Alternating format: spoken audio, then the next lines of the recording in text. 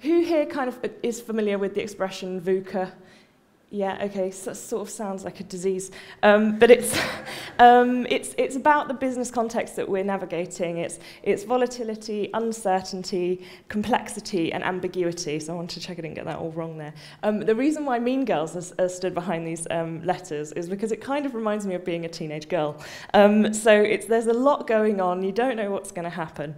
And so my role in Ustwo is to help people navigate that complexity.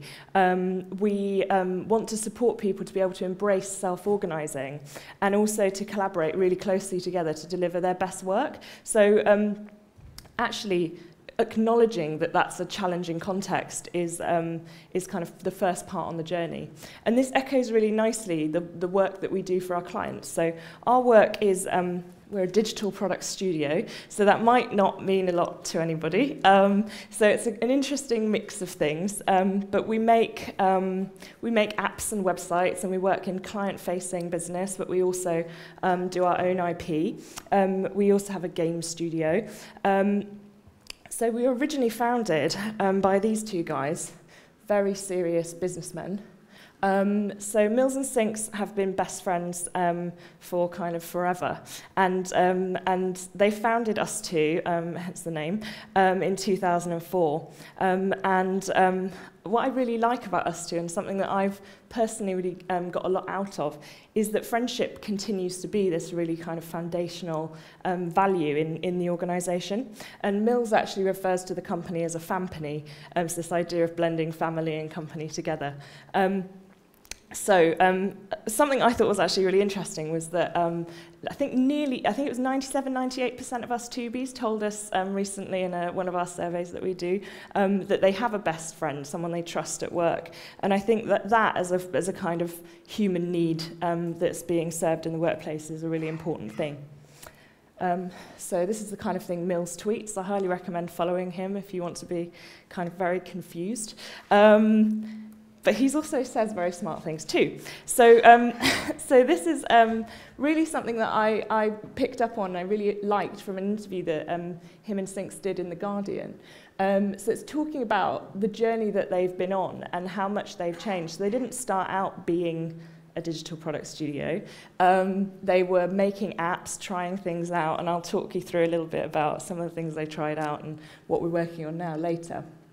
But I think this kind of attitude, it's the mindset, the stance that you take as a leader that's so important. And when you're as influential a personality as Mills is, that just sort of flows through your whole organisation. So just recognising that when you are an inspiring leader, how much weight you actually have, how much influence you have. So this attitude, I think, makes my job a lot easier. The other thing is that he's so excited by change. This kind of spirit of it is great. We like newness and confusion and the tricky stuff. And we've now managed to get a whole 250 other people to join Mills on that journey. So we've got 4 studios. We are in London. That's the original base. We're in the T building in Shoreditch. And then we have studios in Malmö in Sweden, in New York, and in Sydney. So Sydney's our baby studio. And we also have a game studio. So we've got a lot of nationalities in the mix, and even those contexts, those countries that we're based in, have really different contextual cultures and employee rights and kind of norms that exist. So keeping what's special about our culture within those different contexts is quite a challenge, and particularly scaling culture. So this is a silly video from one of our all-company holidays, I think last year, when we got everybody together in Portugal. So kind of following up from Mark's great talk there, our spaces are also very special. So actually London is one of the first spaces and now needs some refreshing. So we're starting to look at how it's serving our needs and doing a lot of co-creation right now. But the main thing is that these are spaces that we come to be creative, and that requires quite a lot of flexibility. But they are also imperfect, so they're kind of, the T building is an industrial space, so it's already got that really nice background, but we've got lots of silly memes and stuff stuck up on the wall. It's quite a kind of startling vision when you first come in, lots of kind of silly graffiti and stuff. But that's all about our personality shining through.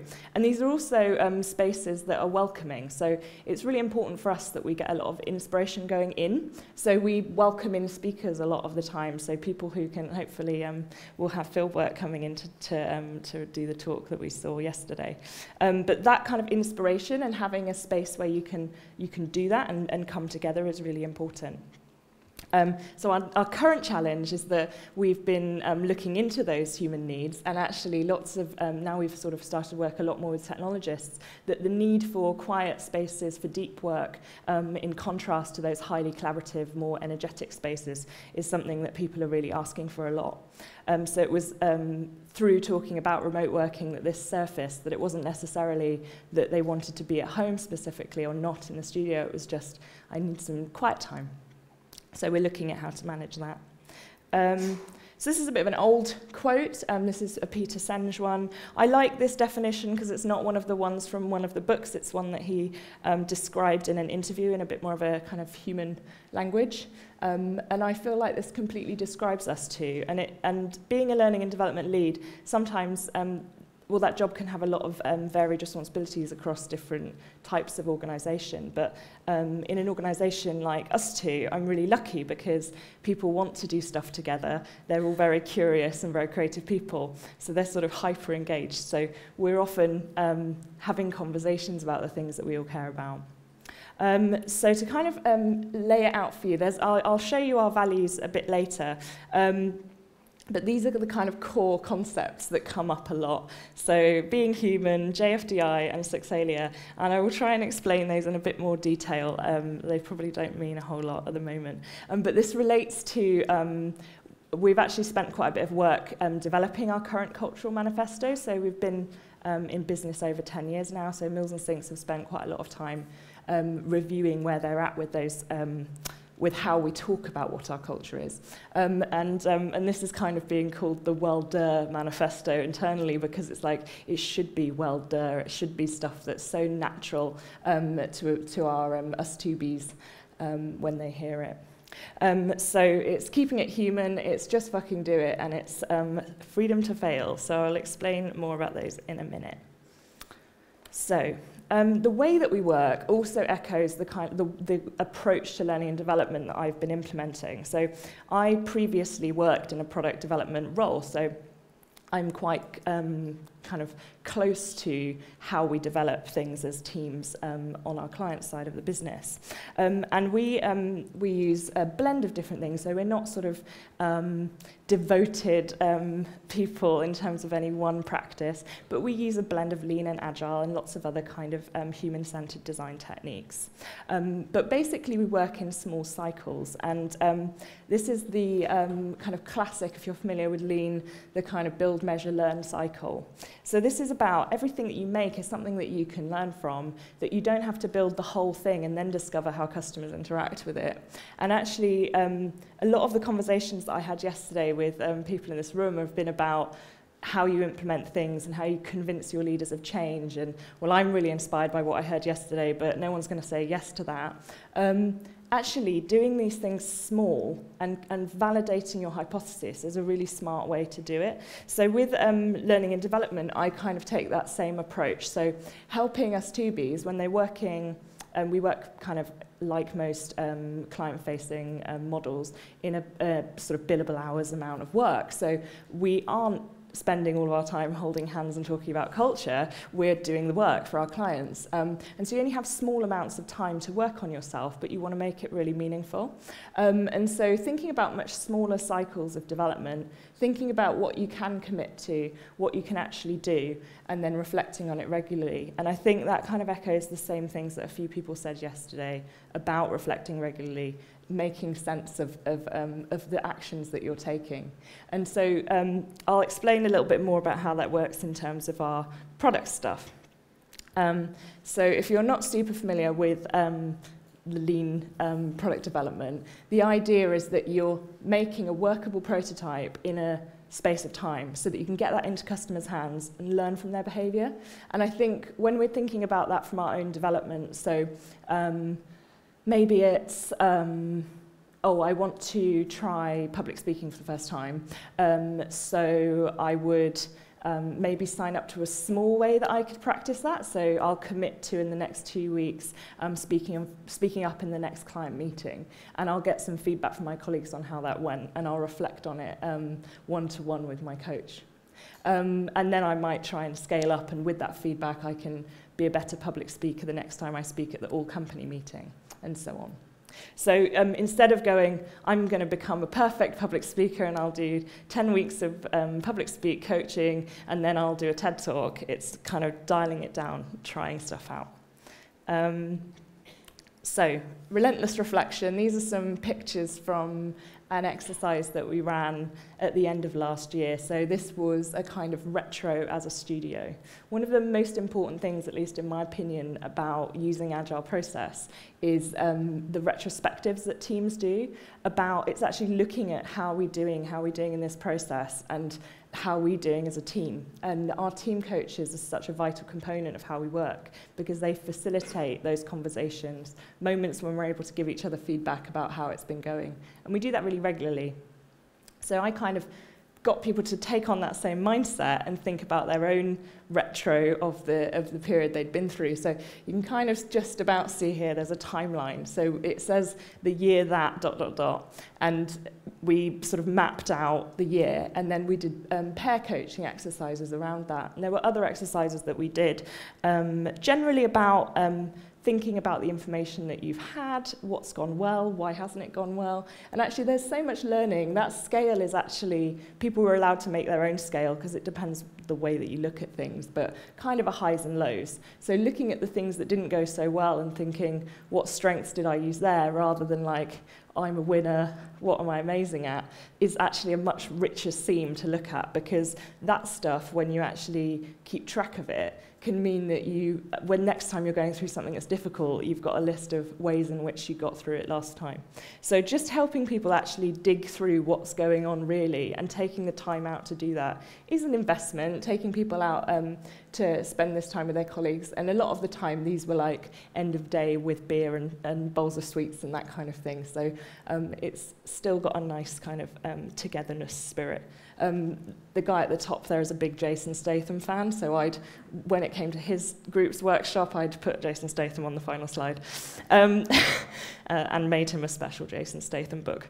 So this is also a thing that we're really into at Ustwo. So one of the ways in which we make products that can sometimes be challenging to clients is the fact that we will always ask for feedback from users, customers, at every stage of building. So we'll share prototypes early, we'll share ideas and concepts early, and get feedback on those.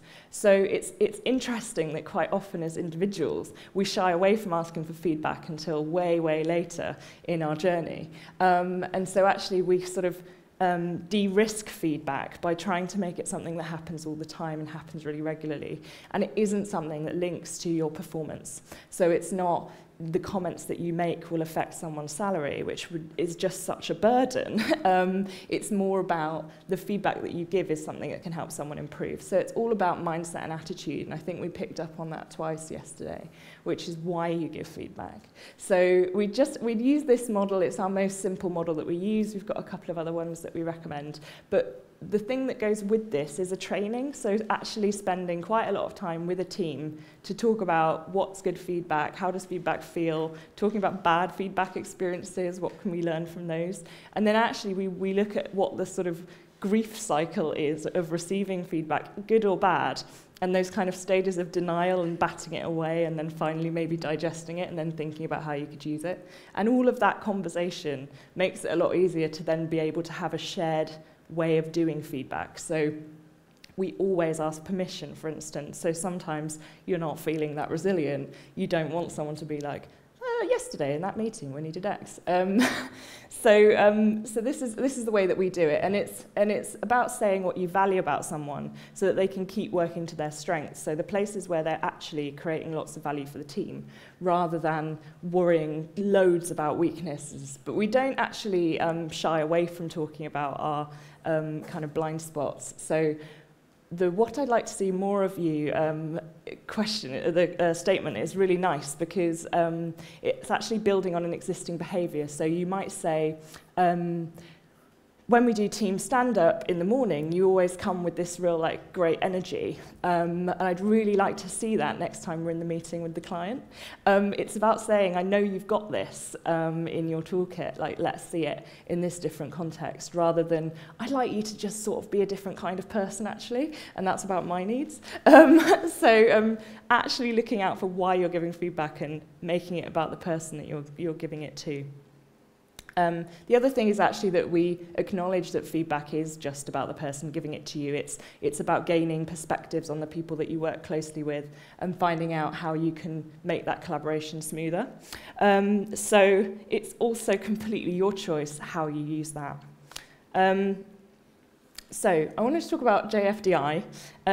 This has been my own kind of journey, which is that I have in the past been a bit of a perfectionist, and I'd worked in environments where perfectionism was enabled. So kind of rules and things were expected to be done a certain way or to a certain standard before they leave your hands. So it's like typos and things like that. Oh, so embarrassing, a typo.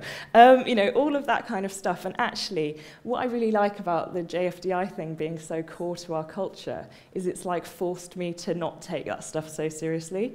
And you start to look at what actually matters. So this is also about asking for forgiveness, not permission, and having people really senior in the company really mean JFDI, not being like, yeah, go for it, innovate, but only if it works.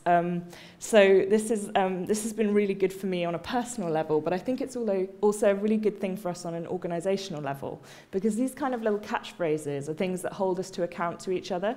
So instead of talking about an idea a lot, people are like, well, JFDI it.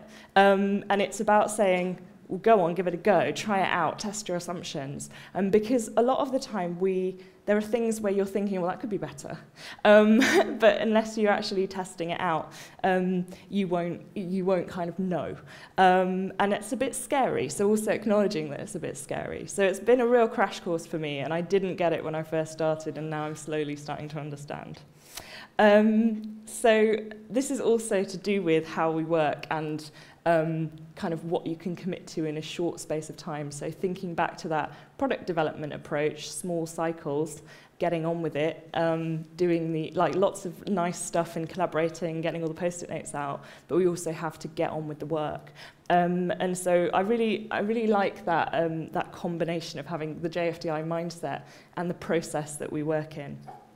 So I'm not going to make you write anything down in your notebooks, but I'm going to just sort of throw this out there, which is, with your own personal learning and development work, what small thing could you experiment with in the next 2 weeks? So thinking about a sprint of learning and development, what could you actually change? What's the shippable difference that you could make in your working life?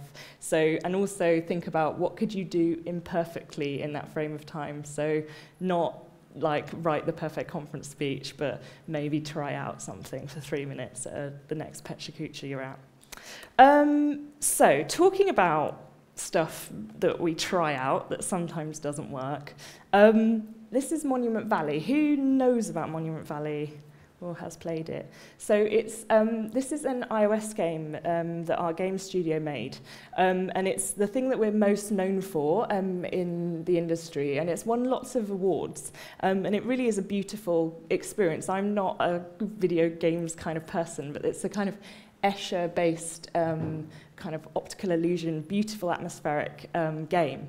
And so lots of people who wouldn't normally play games had got into this, and it's even been played by the president. If you watch House of Cards, you might have seen it. But the thing is, we don't often acknowledge that that wasn't our kind of, we didn't just make that and then we were successful at games. you don't kind of get that kind of result overnight. And so this is where I wanted to talk to you about being a work in progress and succelia. This is like Monument Valley has become this real kind of totem of what we're amazing at, but a lot of people don't know that we released about 25 completely unsuccessful products prior to that coming out, things that failed commercially.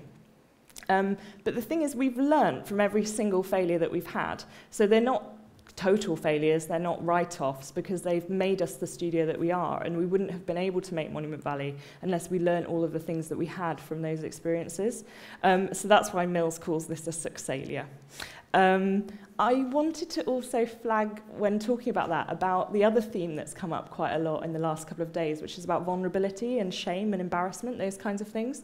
So part of not being perfect is about being able to talk about not being perfect and acknowledging that. And I think that requires a personal vulnerability. So just thinking about how much in your day-to-day job you spend trying to make sure that everyone knows that everything's under control, and actually being able to talk about the blockers and the things that aren't going quite right and how that might actually help you.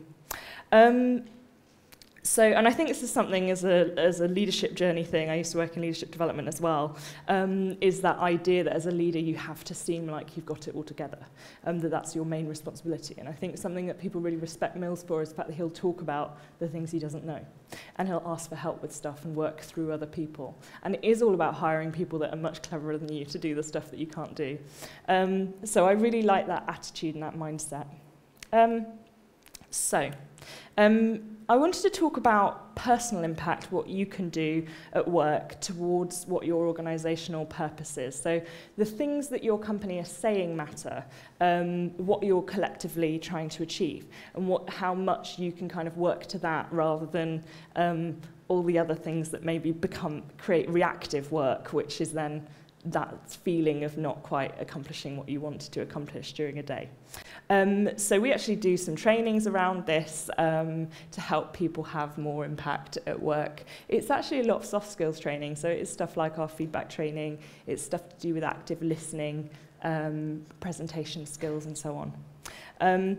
But this is a kind of more formal lens way of looking at it. So we've got a foundational thing, which is Ustwo's vision, our kind of global stance on how we're trying to appear in the world, what we're trying to achieve. And we've also got our kind of local studio objectives, so what that studio's ambition is in any given year. So the way that we are helping Ustwo's navigate this kind of semi-flat, quite complex self-organising structure is by getting better at expectation setting. So that clear communication of what's important. So if you are a leader, are you being really clear about what the most important thing is, about where we're trying to get to? Because that's the thing that can lead to that sort of paralysis and confusion. Because we work in project teams, that actually becomes a mini organisation that you're part of at any given time. So if you're working on the Sky Kids app with a dozen other Ustwobes, you might be co-locating at their studio and be in our studio a couple of days a week, and you're just completely in the zone with your team. That's kind of a second organisational vision that you'll have. You'll have a product vision, you'll have new teammates who are from another organisation. And so that's actually a kind of another thing that you need to be accountable to. So actually remembering, what are we working towards for team success? And we're really lucky because we use quite an interesting approach to this. So instead of having a traditional project manager who concentrates on making delivery targets, we have a teamwork coach who facilitates workshops, focuses on team dynamics, and also the successful delivery of the product. But when you're self-organising, when you're helping people take charge of the work that needs to be done, make group commitments to stuff, it is more of a facilitation role, it is more of a workshop culture. So our team coaches are amazing. And they will support the team on getting where they need to go. The kind of next layer in this funny pyramid is about quality. So what does good look like? And Ustwo's heritage is actually what we call pixel perfect design. So really, really beautiful, arresting visual design. And the same goes for our other disciplines, so our other core disciplines in technology and also in UX kind of service design side of things. So being really on top of your game. We couldn't work with the clients that we work with unless we could promise to be the standard that we are. The way that we support people to know what good looks like is through their community of practice. So each of our directors has a sort of divisional area vertical that they look after, and they will be kind of setting the standard and the expectations from this kind of local leadership team level. But the community of practice come together as peers to say what's good, what's happening on their project, because when you're the kind of silos in our organisation end up being the project team. So if you're kind of cracking some new technology or trying out some new transitions on your product, you need to help your colleagues who are on another one know about that quite quickly, so that we're all sharing knowledge all the time. So those get-togethers happen on a weekly basis. And sometimes they'll include people from the external community of practice, like industry leaders in those areas, or people who are doing kind of sort of parallel things that might be interesting, so points of inspiration. So that's really important. And then kind of the top of the pyramid is about personal dreams, is about the individual's aspirations. Like, what have they come here to achieve and what will they feel satisfied leaving having done? And that is supported one-on-one. So we have an internal peer coaching program that helps people along that journey. And sometimes, especially when you're a young person, especially when you're a creative person, it can sometimes be hard to know what your dreams are exactly. And we actually don't put any pressure on people to nail that down. But we do help people move towards what their kind of purpose feeling is, and also to look at kind of those short cycles of development. So actually over the next 90 days, what do you want to progress on? How do you want to move the dial? It's not necessarily going to be kind of really clear, smart targets in that sense. The reason why there's two arrows on the far side here is actually that these things go both ways. This isn't a foundational thing where we sort of push the organizational objectives and we hammer in those team objectives and we tell them, like, this is what Pixel Perfect is, and hope their dreams fit in. It's actually a two-way conversation, and we have those conversations really frequently, and we have them globally as well. So what do we think about this? Do we want to work for this client? Those kinds of things. And it means that where the Ustwos want the company to go is also feeding into our vision, and that's why we've ended up with a well-duh kind of cultural manifesto. So this kind of feeds into us doing work that we care about, and another way that we fit learning and development in is in event time. So those times when you're between client work or when you're not working full-time on a client project. And this is Mood Notes, which is a really wonderful product. It's actually one of the apps from Ustwo that I use the most. And it's a mood journaling app that we made in partnership with Thriveport, who are CBT specialists. And it was actually, I think it still is, the first product that's actually for sort of mental well-being that's actually based on CBT expertise. A lot of the products on the market aren't really grounded in science, so we're really proud of it, and it had a dedicated team and time to be spent on it. And it really is a lovely tool. So it's something to kind of track your moods, and there are download functions and lots of really nice kind of exercises that you can do. And what I like about it is the face is just a sort of very simple interaction where you can kind of swipe up and down for how happy or sad you are. And what's been really nice is that these little faces have made their way into our kind of lexicon in terms of how we talk about things. So we've got them as custom emojis on Slack, so when something's depressing, you can put like a super grey, really, really sad face on it. And we use those in that timeline reflection activity where people had those stickers to be like, oh, that was when things were amazing, and I was like, a yellow smiley. So we'd discovered that mental health and well-being was something that us Tubies were really passionate about across our other studios as well. And this is Pause, which has a kind of lovely lava lamp type interaction. And the idea is it's a mindfulness, take 10 minutes out kind of activity. And I'd recommend just downloading it and giving it a go, because it is just lovely. So actually giving people purposeful work, stuff that they care about, is probably the best retention strategy you can have. I think a lot of people underestimate when you're in the kind of area that we work in, where we're looking for technically literate people who are super creative and really kind of curious and interested in innovation, that it's a really challenging talent market. So it's competitive, and when people like Facebook will pay loads and loads of money, we have to think about what matters, and actually we get the best people because they're the people who want to work on tricky problems. And so I really love seeing work like this come out of the studio. So just to kind of flash back to that retro exercise, this is a little exercise that I wanted to share, and you might have done this before, but it's one that I think is useful to remember, particularly if you're thinking about career changes or starting a new project. And it's basically a very simple retro set of questions. So what thing do you want to collectively stop doing, start doing, carry on doing as a team? And you can do this for yourself. I quite like doing a what do I want less of, more of, the same amount, and what things am I puzzling over? And just being able to map those things out can sometimes help you realise, oh, actually, there's something I can stop doing straight away, and I don't even have to ask anybody, but it's just something that I've been doing for a long time. So that's kind of another reflection question that might be nice for you to think about. So I'm just going to flash through our values, and then I'll shove off so we can all have a break.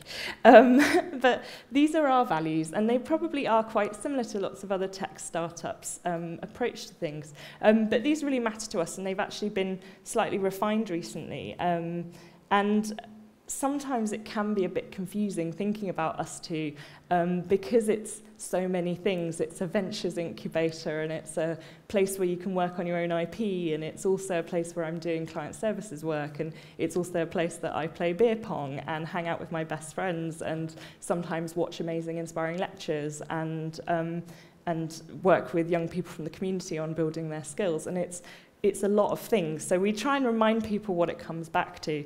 And so be human is kind of a foundational thing. So it's about actually just acknowledging that we're all inconsistent, imperfect people. Being natural, not kind of bringing your whole self to work, because there's no actual pressure to do that, but being real, being authentic at work, being able to say, do you know what, actually I'm really tired today and I don't think I can bring what I need to this interaction, is okay. It's not all about being like super happy, because that can sometimes come across with these kind of cultures. We also encourage everybody to use the freedom. So that's the one that I probably was struggling a bit with when I first started, and people were like, you can do anything, and I was like, what am I allowed to do though? So that's been a really magical one for me. Raise the bar is about, it's not about doing things slapdash and sort of sloppy just because we're doing prototyping. It's about building the best thing, building amazing products that change people's lives, and actually still having that like high standard approach. And that's the kind of heritage of Pixel Perfect and about making BAFTA award-winning games. Learn together, obviously, I love this one. But the togetherness is actually one of the most important parts of it. So it's actually about us coming together and swapping notes and being like, what's working, what's not working, and figuring it all out together, that being that work in progress as a group. And enjoy the journey, which is going to kind of link to what I was going to talk about next, which is about life's really short. And we do spend lots of time at work, and we want people to be able to have a laugh and to feel loved and appreciated. And so I think this one is probably one of our most important kind of cultural nuances, which actually ties nicely to the be human thing. And this is a picture of a dog, which might not make sense right now. But this is a really nice story, which is about our founder, Mills, again. So when we first started out, Mills had a corporate client who would never pay on time. And if you've been in a startup, you'll know how important that is, actually getting the cash in. And they'd rung and called up and stuff, and no one had really responded.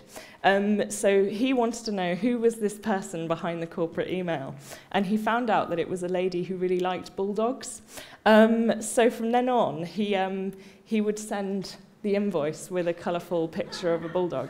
And the fact that you can know that that's the kind of thing you're allowed to do at Ustwo can kind of help inject a bit of humour and a bit of a naughty spirit in all of us. My kind of takeaways that I'd want to leave you with is just to say, you know, forgive yourself for being imperfect. We're all on a little bit of a self-acceptance journey, and sometimes when we can acknowledge that we don't need to be perfect, then we can acknowledge that other people don't need to be perfect either. And I hope that that can help us move away from this idea of being resources. So we actually are called the People and Culture team at Ustwo. So being human also means laughing at yourself. That's a big part of that journey. And just being full of contradictions. Don't put yourself in a box. Mills is an amazing businessman, but you wouldn't know it from his sense of humour. Something that I'd read recently was about longevity in companies. So I think the average length of time that people stay in a Silicon Valley company is something like 15 months. We actually have a lot of young people who've been at our company for their whole 20s. And I found this really unusual when I first started. And I think that investment in culture, that this is a place that I want to stay, means that people act slightly differently. There's ownership there. And this is from a blog post about Johnny Ive from Apple, about how long he stayed in his role there. And it was a kind of a question that, that this design director from Twitter had left his blog with, which was, if you knew you were going to stay at your company for the next 20 years, what would you do differently? And I really like this question, because sometimes I'm thinking, what great things can I smash out, and then I'll be, you know, hired for the next amazing thing, and actually feeling like I belong at Ustwo, and what do I want the impact of my work to be in 10 years' time, is just another lens to look at things through. So thank you very much. Thanks for having me.